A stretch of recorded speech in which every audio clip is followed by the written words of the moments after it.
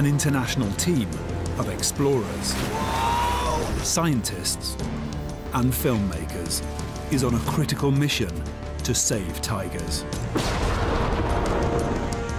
Revered and feared, the majestic tiger has been hunted to the brink of extinction.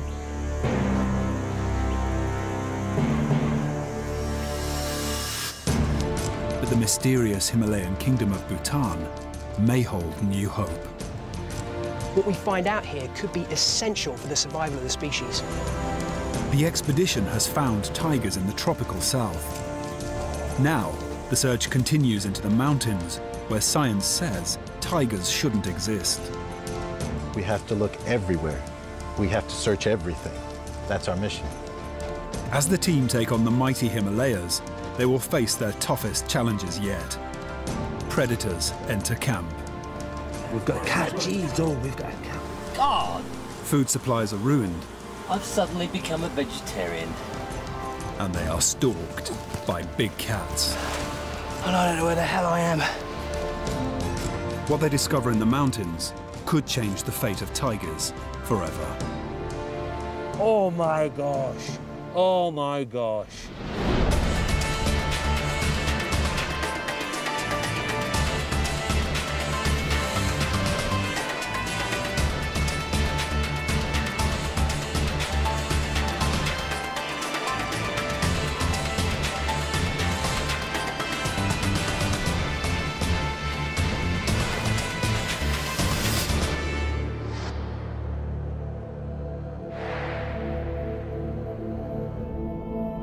Bhutan is a little-known Himalayan country. From its border with India, the land rises 7,000 meters into the highest mountain range on Earth. For 3 weeks, the expedition has been based in the tropical south. Now they're packing up Jungle Base Camp. The final and most crucial phase of the expedition has begun. A small team is traveling into the high Himalayas to investigate rumors that tigers are living at extreme altitudes. Gordon Buchanan is a wildlife cameraman with 10 years' experience filming big cats. He's returning to these mountains to check the camera traps he set at the start of the expedition. All ready to go. Good luck. It's quite exciting because all this time that I've been at base camp, the camera traps that I laid up in the Himalayas a good while back, they've been clicking away and recording images up there. With Gordon is Oxford University biologist Dr. George McGavin. He will be carrying out a health check of the forest to see if it's rich enough to support big cats. The cooler, higher altitude will have a completely different fauna, totally uncharted, unknown in terms of its animals and plants. These mountains are the missing piece of a puzzle that might save tigers from extinction in the wild. Tigers used to range across all of Asia. Only small pockets remain. But there is a master plan to link isolated tiger populations in the last wild landscape along the foothills of the Himalayas. No one knows how many tigers there are in Bhutan.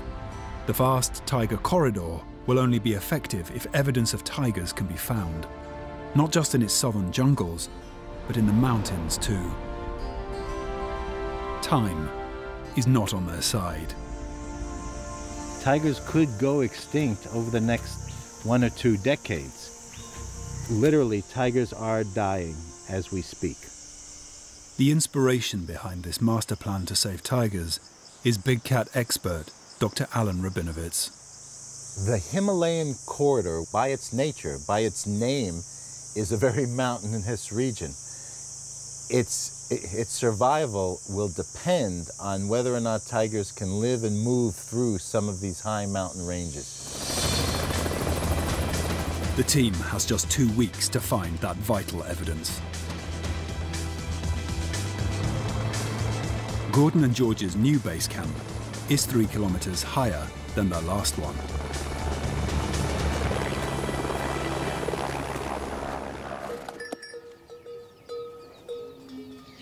With the help of local herders, This expedition will be the first from the outside world to explore this remote region.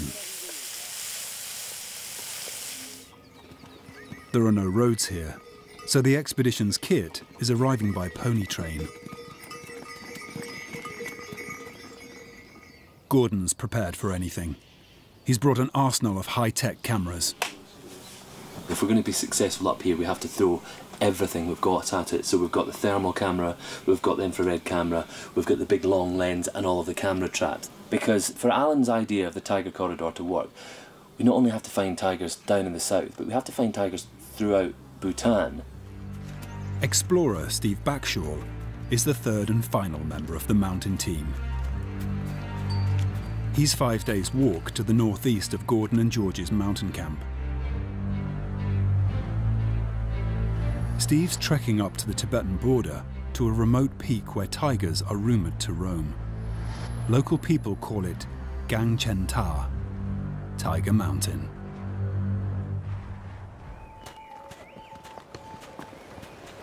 As far as knowledge of tigers go, this part of the Himalaya hasn't been explored by anybody. So any information we can find up here is going to be massively valuable. Steve has tracked deadly predators across every continent. Now, he's on the trail of tigers. His field skills will help him discover whether legends of tigers living at high altitude in the Himalayas are true. Fact and fiction can become blurred at these extreme altitudes. Just saw quite a large shape moving into these trees. Not 100% sure what it is, so I'm going to just move quite quietly. Bhutan's mysterious mountains are supposed to be home to a huge hairy creature called the Yeti. Ah, it's a yak. There are some wild yak left in the Himalaya. There are not many. Most of them are domesticated and just allowed to roam free and graze like this one here. Yak usually occur too high to be tiger prey. I mean, I've never heard of it happening, but it could. A male tiger needs to eat close to Steve's body weight in fresh meat every week. The best way to track down an elusive tiger is to first find its prey. On this main track that we've been walking on, all of the tracks that are left behind are from the shod hooves of horses and donkeys. This here, this kind of chute running down the hillside is very, very steep, and it's not made by domestic animals. This is definitely coming from wild animals.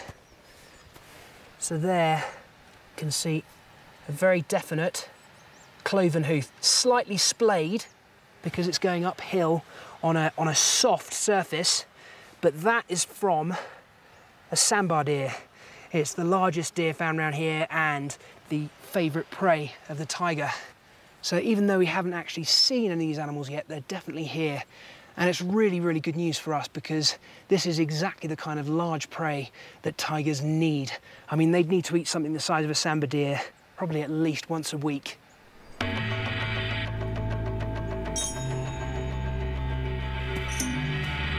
Before it gets dark, Gordon and George head off to get a feel for the forest around camp.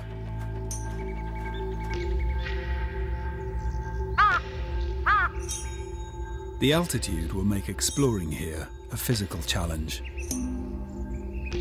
We've just moved from the tropical forests at low altitude up to 10,000 feet in an hour, and you feel a bit breathless.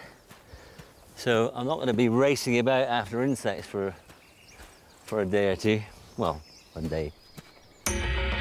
George will perform a rapid health check of this forest by surveying the smaller animals that live here. It's early spring, so it should be full of life. Absolutely stunning. A woodpecker. I reckon it will be very hard to see anything in this. I reckon we'll have to have a lot of luck on our side. Because even if you're very careful, you make just too much noise. Gordon's exploring the perimeter of camp. Just off the track, a huge scat.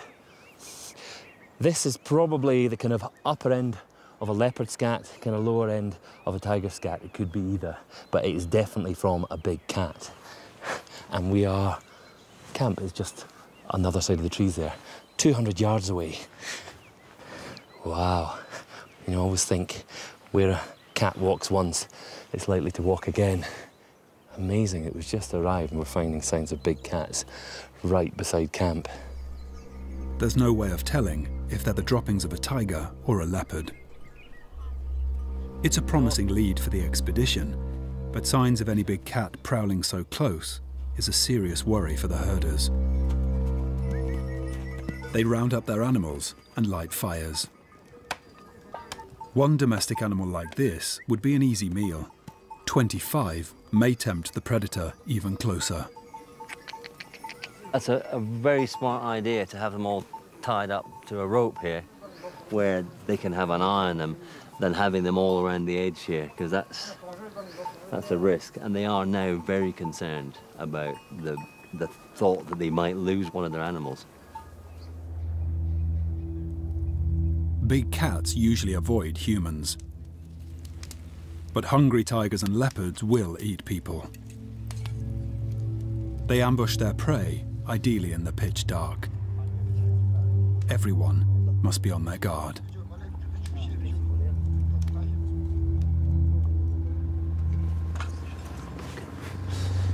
If a big cat does prowl close to camp, Gordon should spot it, using night vision or thermal imaging gear, which picks up body heat.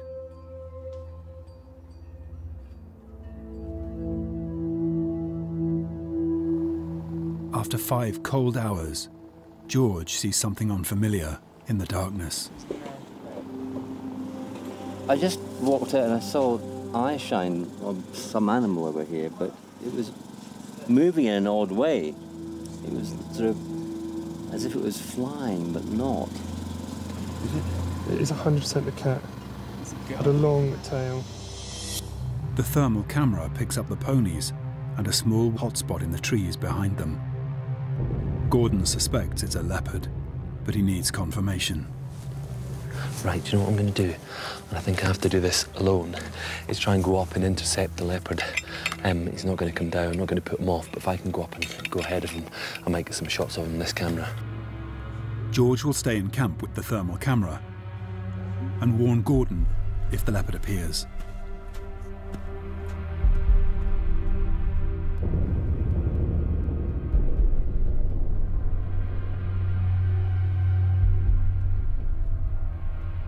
He looks very alone there. A little white figure. It's behind you.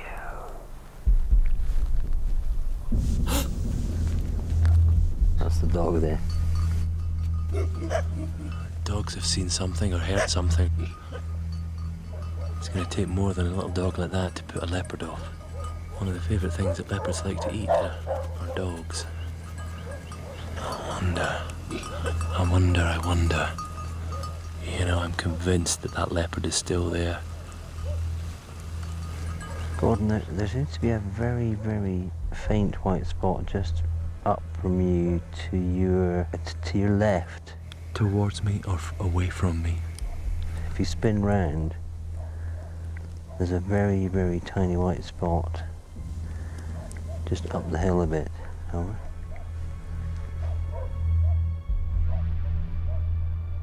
Okay, Gordon, the thing that I could see, which is the white spot, ran or moved very quickly to the right and then back again to the left, and I think it was a smaller animal on a tree branch. Okay, I'm gonna pull out of here. I shall see you in a little minute. If it was a leopard Gordon saw, it seems to have moved off. But he's barely back in camp when the herder's dogs pick up something the team's high-tech cameras have not. The ponies sense it too. Some have broken their tethers and have strayed close to the tree line.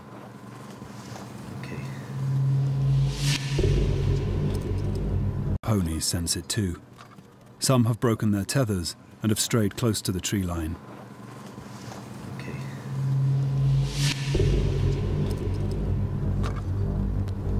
There's a distinctive shape on the thermal camera.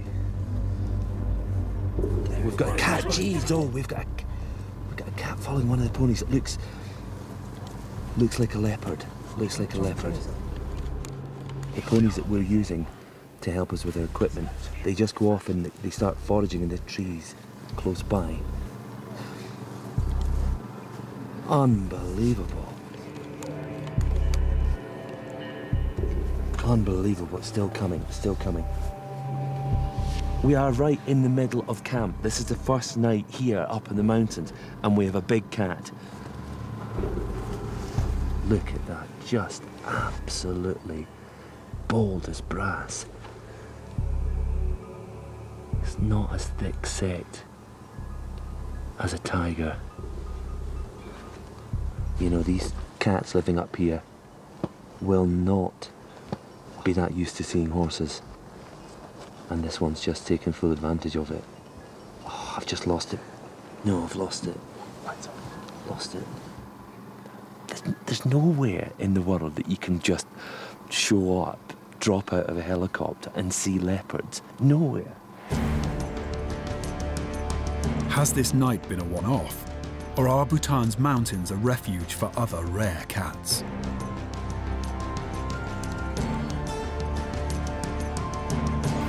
Finding leopards at this altitude is no guarantee that tigers also exist here. Steve is trekking towards Tiger Mountain, along paths made by generations of remote Himalayan tribes. He's not finding the big prey he'd hoped for. Just caught a flash of golden colour, and having taken a few minutes just to look around me, I've seen that this hillside is absolutely covered with marmots. Marmots are very good at taking care of themselves. If one of them senses the presence of a predator, they'll let out a big alarm call like a whistle, and all of them will just dive for the burrows instantly. Leopards will eat marmots, but they're probably too small to be tiger prey.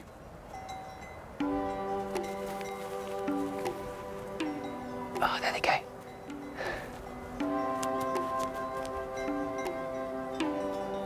There's two males letting off steam, almost like all-in wrestlers with each other. I guess because now is a time of plenty, and marmots don't have to worry so much about laying down fat reserves and gathering stuff for hibernation. They're just letting off steam. It's hilarious to watch.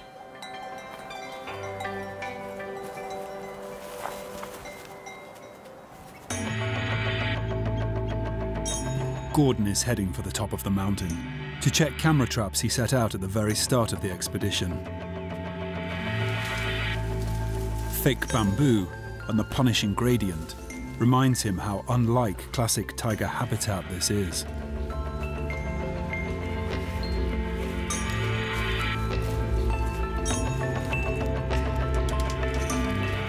Considering how much effort it takes me to walk around here, it's going to have an effect on the tigers. At the moment, I just think it seems just ridiculous that they might even be here.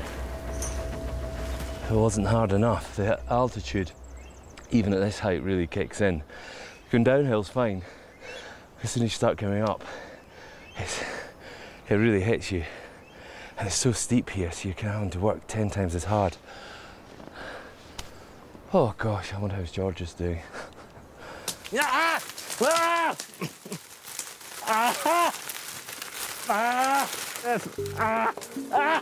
George is still finding his feet.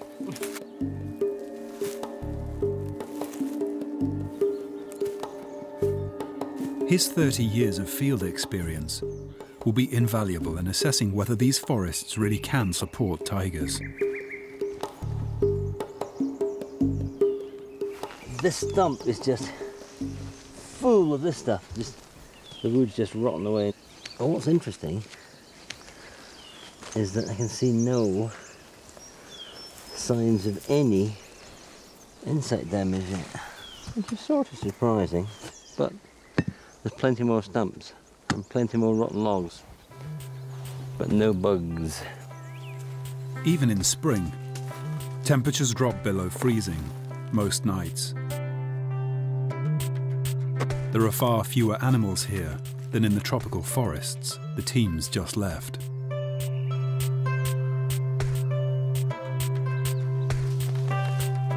George will have to use every trick to find out what lives here. Each discovery will be included in the scientific report he's compiling for the Prime Minister of Bhutan. Oh. Oh! Look! Oh, wow! These chicks have just hatched. To find out what kind of birds they are, George will have to wait for the adults to return. Okay, that's the female back. And she's got a beak full of earthworms. My goodness, that's a lot of worms. It's really great to be having a really good view of these chicks and actually see what they're being fed, which is the only way of finding out is to sit here and actually watch them. And obviously those birds are a lot better at finding earthworms and insects than I am. But then I'm not a white-collared blackbird. There we are. Gordon's approaching the camera traps he set at 5,000 meters. At this altitude, it's too harsh even for trees.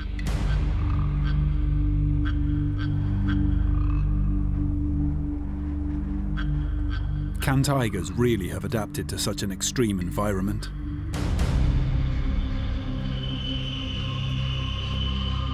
Gordon's camera traps may hold the answer. They've been recording everything that moves past them.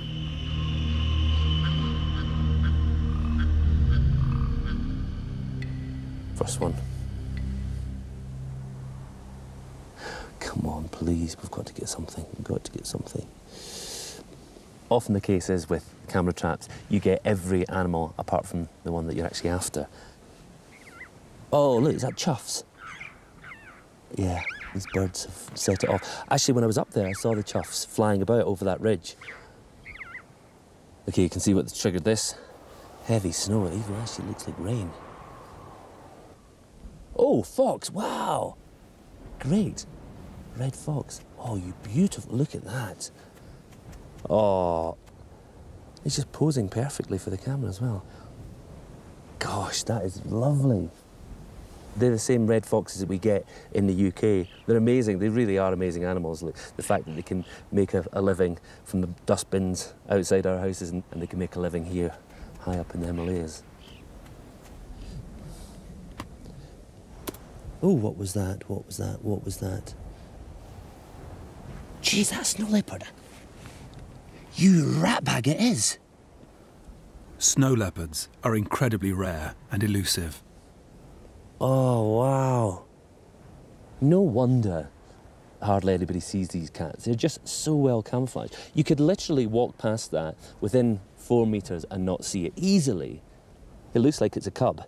And the reason it's staying there for such a long time, I'm guessing, is that its mother has left it there while she's gone off hunting. Oh, wow. That is just stunning. Oh, it's come right up to the camera. That is one of the most exquisite looking animals I've ever seen.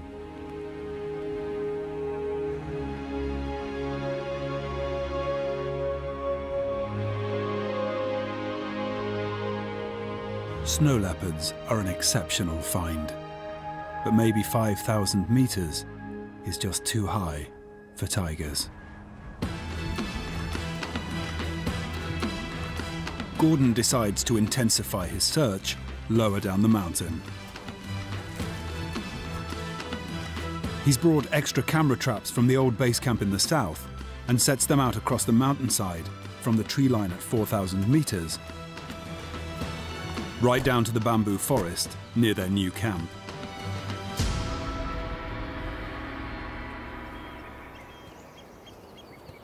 While Gordon's on the trail of majestic big cats, George has found something less appealing. It's a flesh fly. There is an animal in here somewhere. There is something here that is not right. In here. Blowflies have found their way into the tent where the expedition's meat is stored. If you don't have a refrigerator, you have to eat dry meat or dried fish. It does attract a lot of flies. There are more insects in this tent than I found in the entire forest. Mind you, it's only one species. Look at that in there. That's fly eggs. Within hours, these fly eggs will hatch into maggots. I've suddenly become a vegetarian.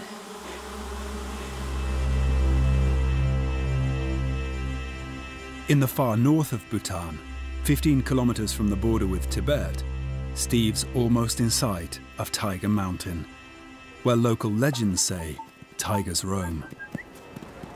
This is probably our best chance of seeing things. We're just at the tree line, and all around us the hillsides are open, so we can see for a long, long way. Oh, hang on. It's a huge herd of animals. I mean, I reckon there's got to be 40 or 50 there. They are called blue sheep because they have a kind of slaty blue-grey coat. And there's, I can see one adult male with huge horns. They're totally at home out here in this steep-sided, barren land. I mean, they're incredibly graceful and nimble over the rocks. But if the tiger really is living in this sort of area or anywhere near here, that's what it's going to be feeding on, blue sheep. For an ambush predator like a snow leopard or a tiger, this is kind of easy game. Large herds of blue sheep would be perfect prey for a tiger. But science says tigers don't live at these heights. Steve will need to find concrete evidence to prove the textbooks wrong. Gazumpala. The first step is to meet the people of Laya. Hello, hello. It's one of the highest villages in Bhutan and the gateway to Tiger Mountain. If there are tigers living at 4,000 meters, surely the villagers will know.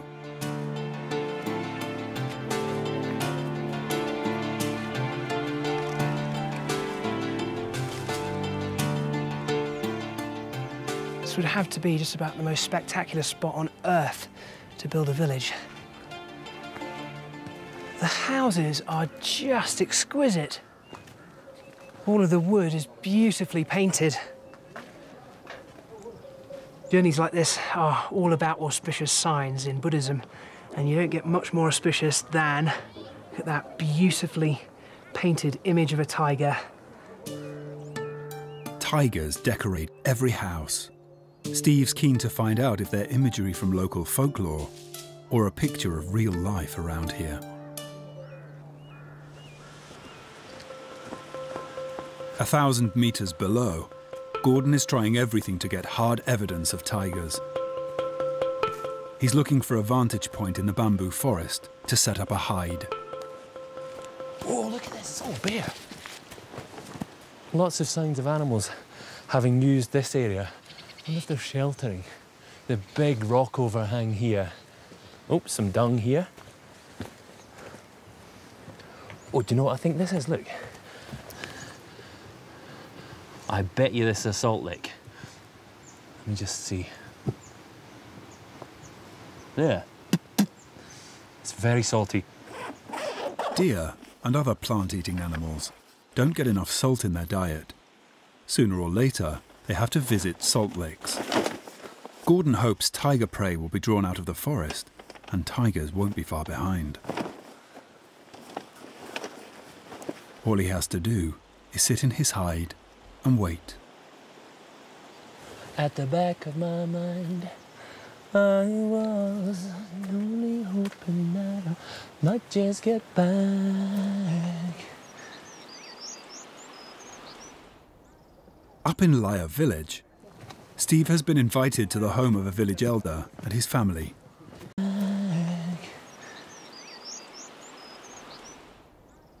Up in Lyre village, Steve has been invited to the home of a village elder and his family. Gazampula. Oh, look at that. I'm Steve. Yes. Pleased to meet you. Kinley Doji. Kinley? Yeah. Steve. Kinley has spent his whole life in Lyre and will know about the animals found here. Oh, wow. Sit here. Before Steve can ask any questions, his hosts prepare him a medicinal drink. It's supposed to give him strength for his onward journey. Oh, wow, look at that. This is the famous cordyceps fungus. It is essentially a fungus growing out of a caterpillar. How anyone came up with the idea that this could actually become a sort of a panacea, a medicine that could cure all ills, is totally beyond me. But it does have to be one of the great, weird, grotesque miracles of nature. You can still see the almost intact, if somewhat desiccated, body of the moth caterpillar. This is its head up here. And the fungus, the fruiting body of the fungus, has erupted clean out of the head. That is just bizarre. Right, so she just put one of the caterpillar in with some of this distilled wheat liquor, and then drink. And it's good for stomach. Yeah. Yeah. Okay. Right. If I actually drank all of this, forget about the caterpillar, I would not only be absolutely hanging drunk, but I think very, very sick, particularly at this altitude. So I just got to figure out now how much I can take and be polite. Oh dear.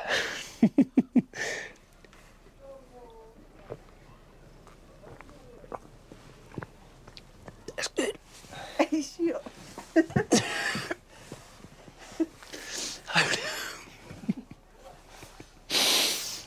Yeah, it's good. It's really, I'd like to say I can feel it working, but I'm sure that's just the booze.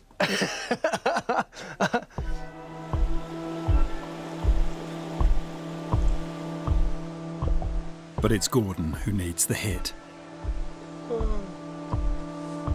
The last 6 hours at the salt lick have passed very slowly indeed. Oh, what's that? Nothing. There's nothing. This is so time-consuming, just sitting here, waiting, waiting, waiting, waiting, waiting. I just feel a bit silly sitting in a hide, waiting in the hope that a tiger's just going to amble past in the short time that I have to spend in here. That's the great thing about the camera traps, you just put them in and leave them. You can put 10 camera traps out and they can stay there 24 hours a day, daytime, nighttime, functioning, always watching, always ready. Unlike me in a hide. George has discovered some curious holes near camp and he's gone to investigate. Put that in there. Ooh, that's nice. Right, let's see what we've got in here. A voyage into the darkness.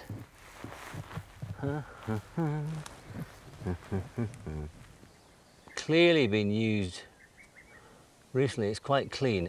That is definitely working.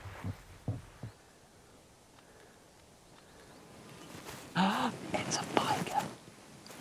They're very similar to rabbits and hares. Look at it. Let's see if I can get closer down. Oh. I think he might be getting a little bit annoyed about the fact that I'm trampling across his burrow system. This is just, I never thought I'd get this close to a piker. I'm going. Well, I've heard that they like flowers, so that is a bit of a treat. George wants to tempt a piker even closer.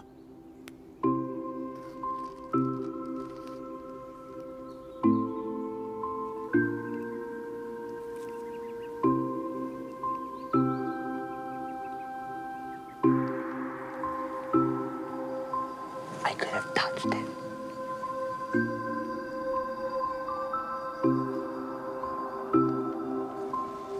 Oh my God, it's eating the white ones. I don't believe it. Look, I'm actually... George is discovering this mountain habitat is far richer than it first appeared. It's a case of knowing where to look. This is very difficult. This whole bank has been burrowed away. It's very soft. Oh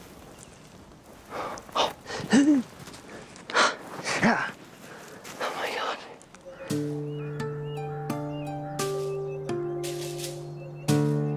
In Laya, Steve's welcoming ceremony is over, and he can start asking direct questions. Kinley is a farmer. This is kind of really ideal for us because to find someone who does travel right up across the full range of altitudes here could have a really good handle on, you know, what's going on with the big cats here. Kinley, what wildlife, what animals do you see here?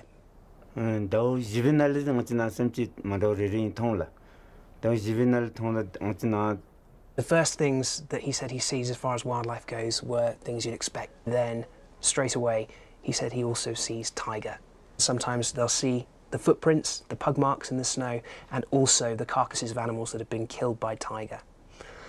How big would you say a tiger footprint would be normally? I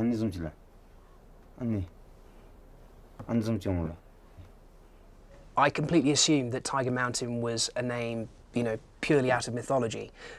But Kinley is telling me the reason it got this name is because there are tigers there. If that's true, then that's a really big deal because the base of Tiger Mountain is well above the tree line and much higher than tigers are actually thought to ever go. Any real evidence we can find that this is true is a major, major discovery. Steve has his first real lead that tigers might be living up here. To check out these stories, he will leave Laya and continue on towards Tiger Mountain. Kinley will set him off on his journey. These are prayer wheels. You see them very often in Buddhist culture, and you have to spin them clockwise. It's auspicious, particularly for a journey. Oh, and there's a big one. Yes, yeah.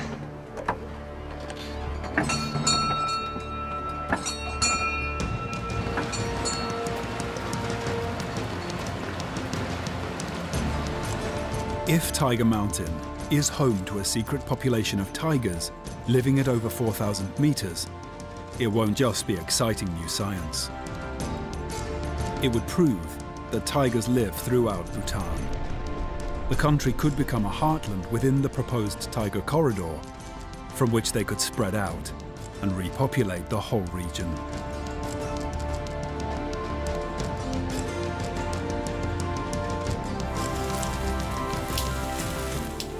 In the bamboo forest near camp, Gordon has given up on the hide. He's keen to see if the camera traps have had more luck.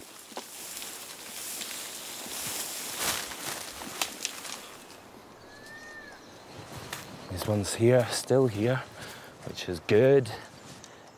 Oh, come on, please, please, please.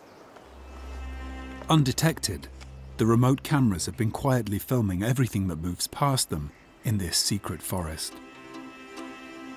A rare golden cat that almost nothing is known about in the wild.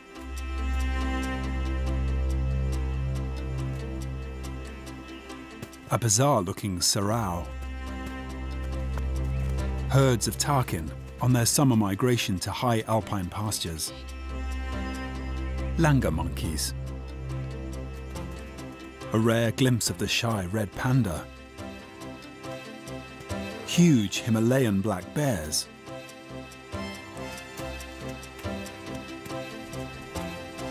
And most amazing of all, a leopard, scent marking its territory. Probably the same cat that stalked through camp on the first night. I am absolutely astounded by the numbers of animals living here. Compared to what we're seeing, And these little camera traps, they're giving us a little kind of peek through a keyhole into a very rich environment, a place that is more than capable of supporting tigers. Come on, just once. I don't even want a whole tiger. I just want a tail, a stripe, an ear, just something to tell me that tigers are here. Time is running out.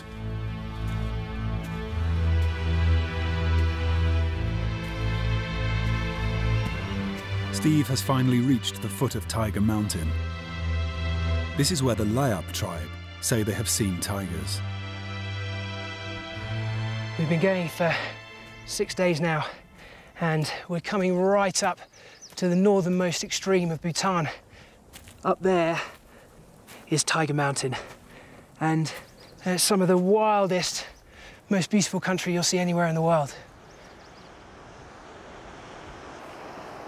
The thing is that even though we're at 4,300 meters, there's still cover, there still is trees here.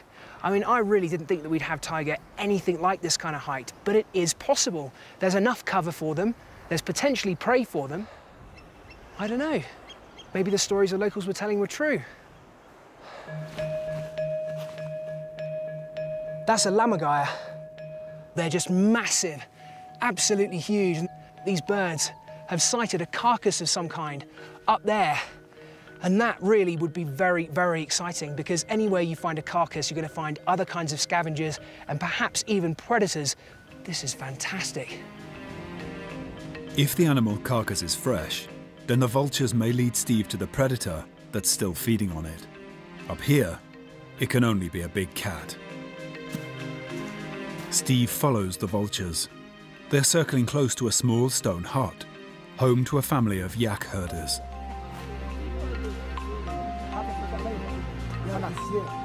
The father is worried for the safety of his small children. A wild blue sheep has been killed a few hundred meters behind their hut. Could you show me where this happened and maybe if there is any sign there? He's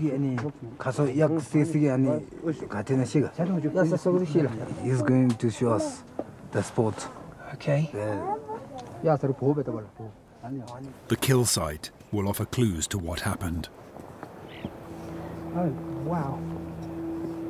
Okay. This is all rather unpleasant. Very, very strong smell. It's still from the waist up, very much intact. It's just eaten the back half, and most of the rest of it is gone.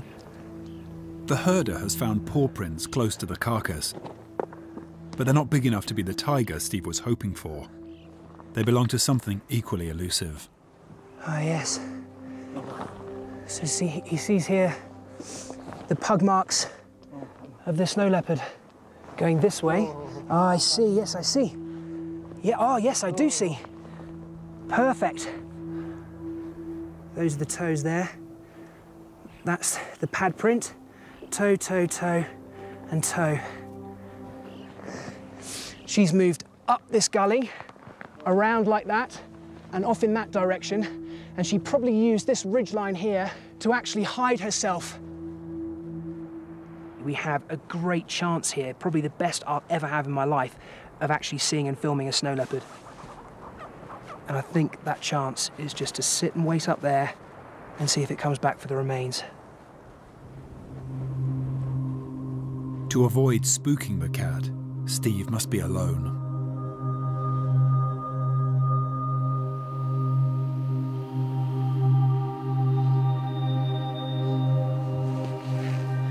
That's the blue sheep that was killed last night. I've put myself in under a rocky overhang so that my back's protected and nothing can come at me from behind. Can't pretend I'm not scared. I am.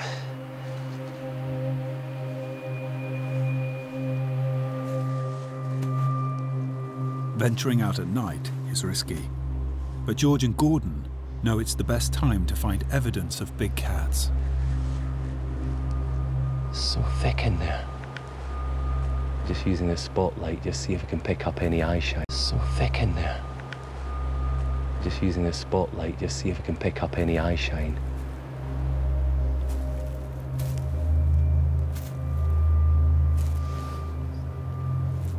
George has spotted a pair of eyes reflected in his spotlight.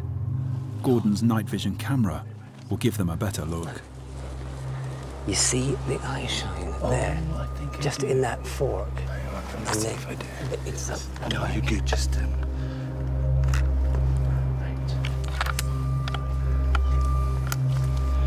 Okay, moment of truth, George. Oh, wow, what the... It must be a squirrel. Kind of hard to tell. Yeah, definitely a squirrel. squirrel. Maybe a flying squirrel. Now that is a flying squirrel. Yeah. You see the flat? Oh, look at that. the flaps. Oh, yes. You beauty. You're going to do a little flight for us. That's You can amazing. see that. See, this is one creature that probably wouldn't have much trouble in this forest. Imagine just being able to glide from one end of the valley to the next. Bit of evolution. If I could see him flying, that would be just amazing. Gordon continues on, but George is determined to see a squirrel fly. The best way is with his thermal imaging camera. Is it going to do anything, I wonder? Whoa! I don't believe it! That's gone straight off the screen. That was about 70 meters. That's unbelievable. Whoa, look at that. That was an absolutely enormous leap. Just by having two flaps of skin from the legs, you know, acting as a sort of umbrella, if you like.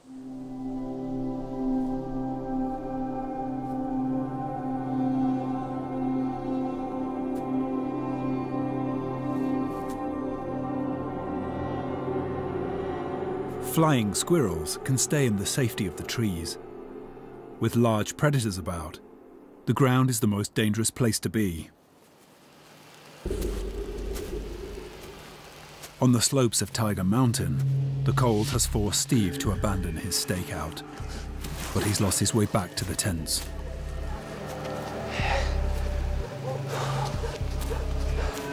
Suddenly feel very exposed out here on my own. If a snow leopard can take down a yak, it certainly wouldn't struggle with me. And I don't know where the hell I am. I don't know if you can hear that, but the yak herder's dog is going absolutely mental, just non-stop barking off in the distance. That could well be because he can hear something. Steve is definitely not alone. A line of prints here. Snow leopards, despite being very powerful animals, move very lightly on their feet. This print is still settling. It's still filling with water. You can still see it moving around. This is really fresh. She was here maybe just a minute or two ago. She could be watching me right now.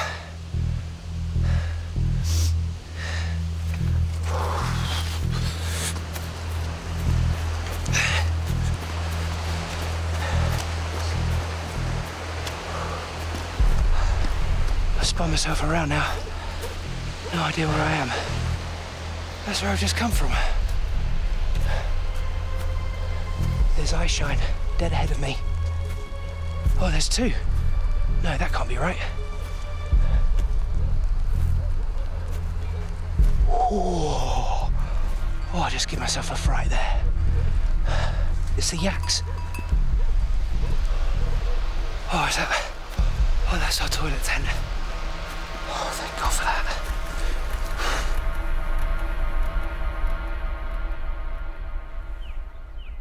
Next morning, Steve wants to find out if last night's encounter with a snow leopard was as close as it felt.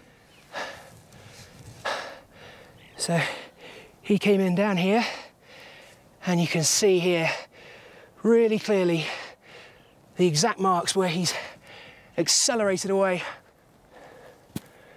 Some more here, and they're all scraping away as he sprinted off up in this direction. Again, really clear ones here. And then he's gone. So I was 5 meters away from a wild snow leopard. And look how close he was to me. Despite his close encounter, Steve must leave Tiger Mountain without cast iron proof that tigers live up here. Gangchen Ta has held on to its mysteries.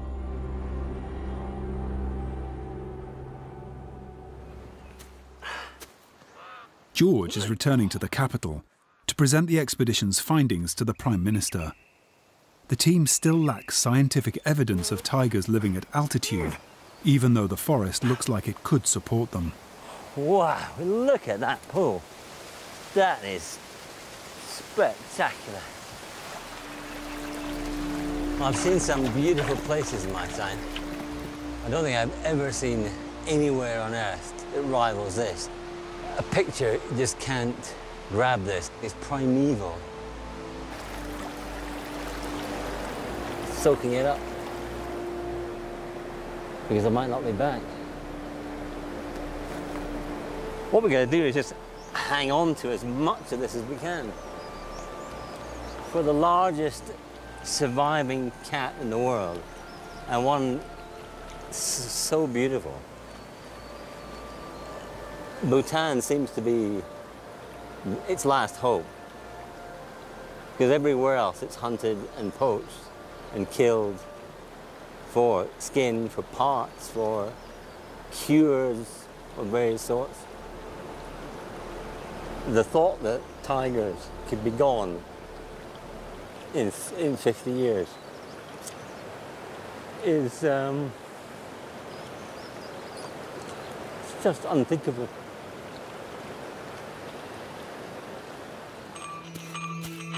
Just one image would prove they live up here and could help secure their future. Gordon's camera traps are the team's last hope. Oh, look at this bear. Oh, sniffing the camera. The camera traps aren't always invisible. He's a really healthy specimen as well.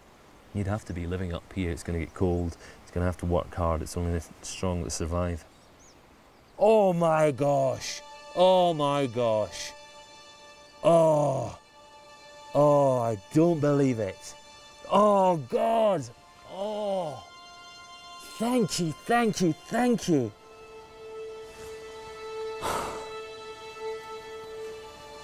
Oh gosh.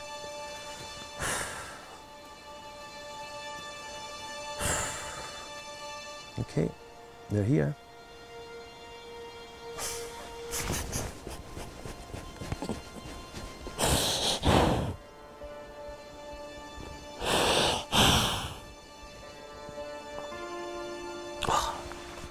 You know, it's only one tiger, but the fact that they can live here is just so important, not just for this one individual, but for tigers in the wild for the future. It's just, oh man. Just walked along this path, literally down this path. If he was just passing through this area, he would have his head down, just powering on through. But what he's doing, he's scent marking quite high up on the rock. And what he's saying is, this is my place. This is where I live. Finding tigers here is phenomenal, because what it does, it just shows that almost every square mile from here down to India is potential tiger habitat. Gordon has found tigers at 3,000 meters, and he still has more cameras to check a vertical kilometre higher up the mountain.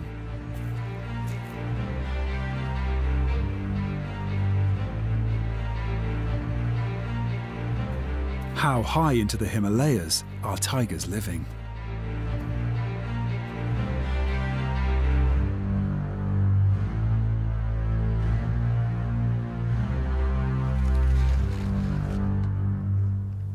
"45 images. I wonder what that's of.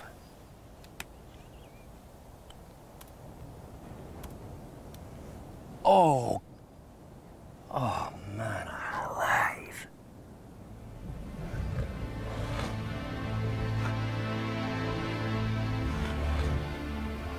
I'm just completely speechless. Gordon's cameras have captured over 30 images of tigers walking along this ridge. These tigers are living right in the shadow of the high Himalayas. We are above 4,000 meters at this point. These are the highest living tigers in the world. There are at least 2 adult tigers here, one male, one female. You've got one tiger that's walked through here, scent marked on that rock. A second tiger, big male, comes through in the day, stops, sniffs. We're watching possibly the precursor to tigers meeting and mating. There's a female up here letting a male know that she's around. They've probably met and mated by now, and somewhere I really believe there is a little cave down in one of these valleys that have tiger cubs in it.